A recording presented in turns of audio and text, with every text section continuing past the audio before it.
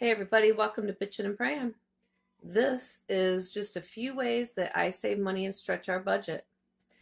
Right here to start with is water. We do not consume our water here. We had an environmental issue years ago around here, and nobody drinks or consumes the water, whether it be cooking or drinking. So they buy jugged water or whatever. I refill the water jugs. This was not a brand new water jug. This is one that has been refilled many, many, many times. You can do it at the stores around here. They have refill stations, and it costs you about anywhere between 33 cents and 40 cents to refill, where this would be around $1.29, $1.39 to buy new. But actually, my daughter usually lets me refill it at her house for free. I go over about once every 2 weeks to refill my jugs. So that is one way to save money if you do buy jugged water, is to refill them at your store, or if you have a family member that will let you do it, like I'm lucky enough to do, and then I will trade her things from my pantry in exchange, which she'd let me do it anyhow, but she can shop from Mama's pantry anytime she wants. Secondly is using digital coupons, of course, or regular paper coupons, which I use to buy these two root touch-ups, which, yeah, I'm old. I need root touch-up. These were $7.29 each, which made them, what is that, $14.58. There was a $5 digital coupon off 2, which made it $9.58. Well, then I had a $3 reward, $7.58. plus tax.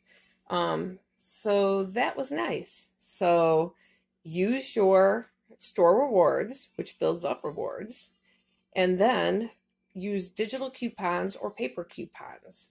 If I see them laying around someplace where they haven't been handled, of course, with all the virus and stuff going around, and they're up for grabs, I will grab them, cut them out, put them in my coupon caddy where they're all categorized.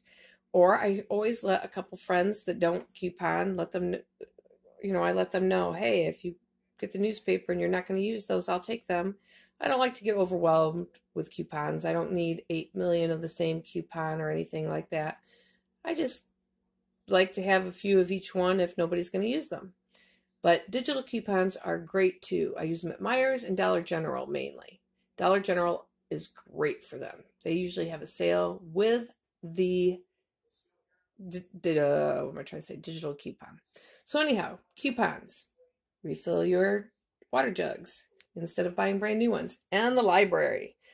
I went to the library this week, and instead of buying new books, which a lot of people do, or magazines, get them from the library and save yourself a ton of money. You can also get online streaming of books, music, whatever. Lots of ways to save money at the library. They also have forms already printed out. Saves you ink, like for taxes, stuff like that. I do buy a very, very, very few of certain books that I really, really, really want. And usually I will look for those used to save money.